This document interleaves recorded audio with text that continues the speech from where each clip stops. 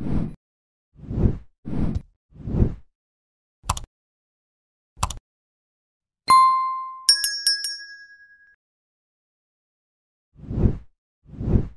remake of Clue has changed hands.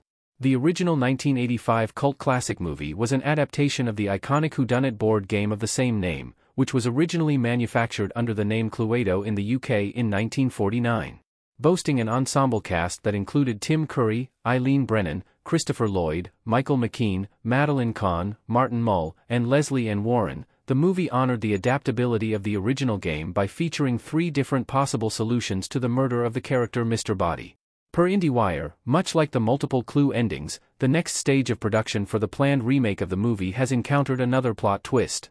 The movie and television rights to the project have now been picked up by Sony.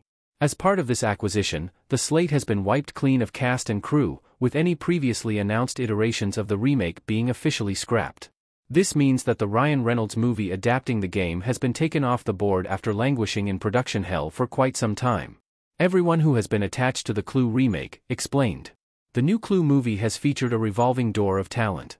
This latest setback for the Clue remake is just one of many different iterations of a follow-up to the original movie since it debuted in 1985.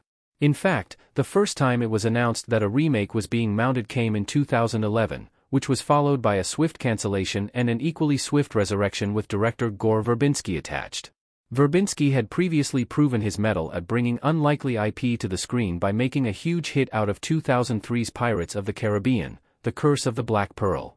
Verbinski's vision for the Clue killers and endings never came to fruition, however, and it wasn't until 2016 that the project would resurface in a very different form. This was the version meant to star Ryan Reynolds, with a screenplay from Rhett Reese and Paul Wernick, who were then hot off the popular Reynolds superhero project Deadpool. A revolving door of talent was soon to follow, with Jason Bateman circling the director's chair before it went to the Muppets' James Bobin, after which point the reins of the screenplay were handed to the Lost City's Oren Uziel. Now, none of these names are attached to the Clue remake. It's possible, though somewhat unlikely, that Sony could approach any number of them to return to the project, but for the time being it seems that the project is going in an entirely new direction yet again.